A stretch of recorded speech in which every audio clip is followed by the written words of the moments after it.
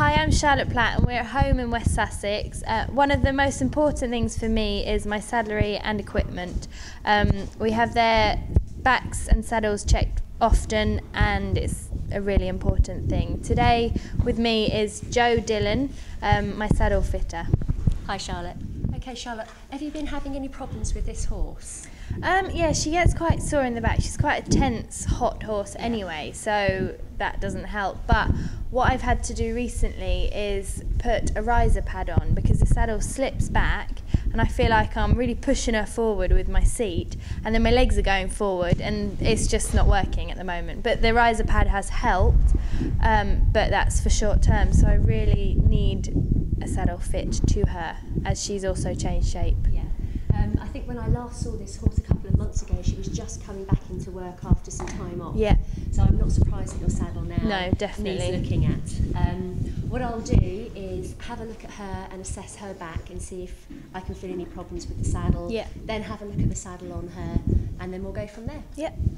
So this is your current saddle that you're using on your horse, and what you've described to me is you just feel like your lower leg's being That's thrown exactly forward. it, yeah. Okay. So I just strip everything down and put it on the horse with nothing underneath it. Good girl. So I'm just looking to see how tight it is around her shoulder. Yeah.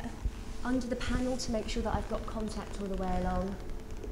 And that doesn't feel too bad, but the main problem I can see straight away is that the saddle is sitting too low behind. That's it, definitely. And doing this. Yeah. So really you should be sat here on the saddle, so we just need to lift the back up. Yeah. Which is exactly what you've done with the rear riser, which is good. Yeah. However, long term, It's not. I think we need to go again. Definitely. Okay, what I'm going to do is just have a quick look and assess her back to see if there's any areas of sensitivity that I think are saddle related. Yeah. Once I've done that, then we'll take a template of her and assess her current saddle and see if I can make any adjustments to that or whether we need to go for a new one. Yeah. Let's just make sure she's square. Good girl.